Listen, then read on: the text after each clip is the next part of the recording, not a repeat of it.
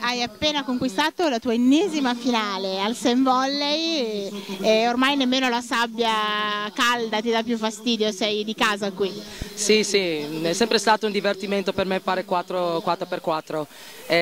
Ringrazio che ci riesco ancora dopo tanti anni come giocatrice. Sono pieno di gratitudine, solo questo.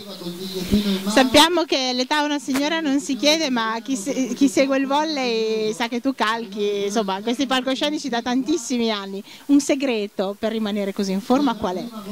La felicità, la serenità, cioè non c'è null'altro, cioè, ricerca sempre di stare tranquillo, serena e godere tutte le cose piccole che dà la vita. Questo ultimamente sto imparando, con lezioni di vita dure, però comunque vale la pena.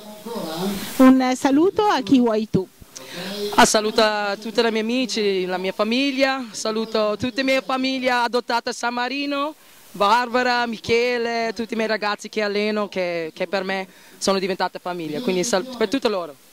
Grazie. Prego. Milena Boteva, una finale sfumata per veramente pochissimi punti, sarebbe stata l'ennesima per te che sei una delle veterane di questo torneo. Che cosa ti affascina del Volley? Speravamo di fare di più, ci eravamo allenati per parecchio tempo, veramente Urbino ci ha messo in difficoltà molto alla fine, perché poi come sono stati parziali al primo set avevamo noi il vantaggio, dopo come se abbiamo mollato un po', ci siamo fermati a giocare.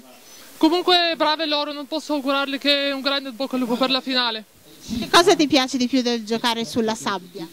No, mi piace tutto, ormai sono, come hai detto tu, la veterana, mi piace perché comunque non è solo un lavoro ma anche un divertimento che sta in mezzo alla gente, poi tutti quelli che vengono sugli spalti a vederci, è veramente un bel spettacolo da seguire.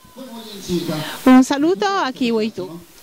Un saluto alla mia famiglia che mi guarderà oggi, magari o in differita in TV, un grande bacio a tutti i miei amici e a tutti i tifosi che continuano a tifare ed essere numerosi.